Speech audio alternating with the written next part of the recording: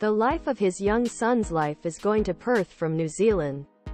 19-year-old passenger. Car's engine hit the front seats, so strongly escaped effect.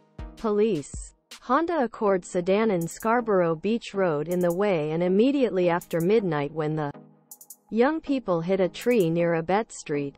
He said. Police said that when Scarborough Beach Road was transformed into a tree near Abbett Street immediately after midnight, the Honda Accord Sedan said that young people were only person.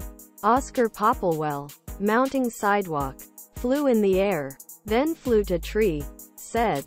Inspector Vic Hussey said that the scene was confronted for emergency services. The vehicle's engine actually came to the passenger area.